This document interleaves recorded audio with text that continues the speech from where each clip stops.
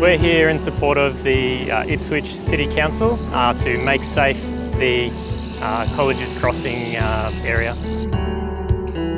We've got 173 ADF personnel down here today from Army, Navy and Air Force, a combination of general duties soldiers, Army equipment plant, chainsaw operators and specialist trades.